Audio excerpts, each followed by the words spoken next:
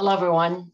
Sue.oneschuk here for the continuation of the workbook of A Course in Miracles. And today we're on lesson 37. So today's lesson is, My Holiness Blesses the World. This idea contains the first glimmerings of your true function in the world, or why you are here. Your purpose is to see the world through your own holiness.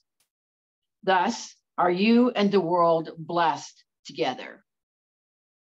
No one loses. Nothing is taken away from anyone. Everyone gains through your holy vision. It signifies the end of sacrifice because it offers everyone his full due. And he is entitled to everything because it is his birthright as a son of God. There is no other way in which the idea of sacrifice can be removed from the world's thinking.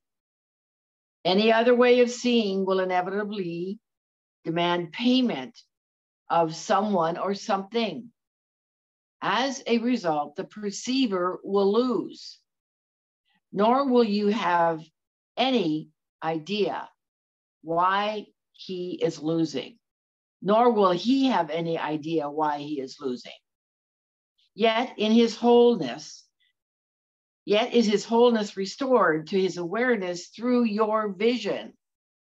Your holiness blesses him by asking nothing of him. Those who see themselves as whole make no demands. Your holiness is the salvation of the world. It lets you teach the world that it is one with you, not by preaching it to it, not by telling it anything, but merely by your quiet recognition that in your holiness are all things blessed along with you. Today's 4 longer practice periods, each to involve 3 to 5 minutes of practice, begin with the repetition of the idea for today, followed by a minute or so of looking about you as you apply the idea to whatever you see. My holiness blesses this chair. My holiness blesses this window. My holiness blesses this body. Then close your eyes and apply the idea to any person who occurs to you, using their name and saying, My holiness blesses you, Mary. You may continue the practice period with your eyes closed.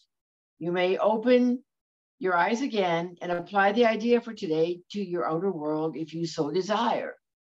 You may alternate between applying the idea to what you see around you and to those who are in your thoughts, or you may use any combination of these 2 phases of application that you prefer.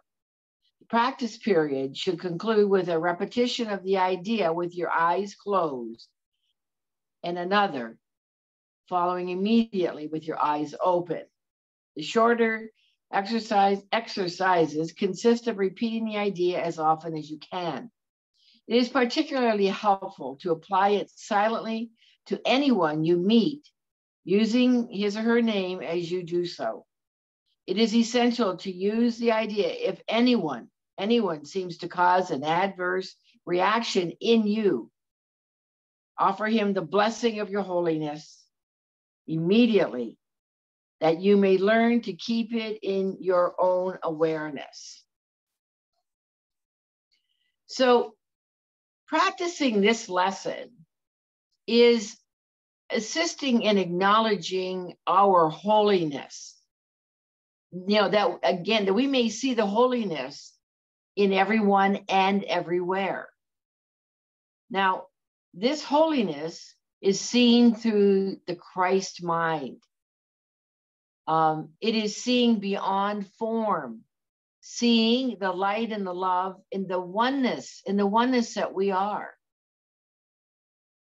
You know, we're not separate from this light and love. We are light and love. We are innocent in the eyes of God. It is just that we believe that we are separate from God. As we bless another, we bless ourselves. So the way to have what we want is to give it away. So holiness, the holy self, the divine self that we are is within us. It is, again, it is who we are. We just forget. So if we're not aware of this, you know, of this holiness that we are, you know, the holy self, it's because we have separated from ourself, from our holy self. Again, it's because we believe we are separate from God. So relax in your holiness today as you practice this lesson. And I look forward to seeing you in the next video, and which will be lesson 38 already. Have a miracle-filled day and look forward to being with you again tomorrow. Bye for now.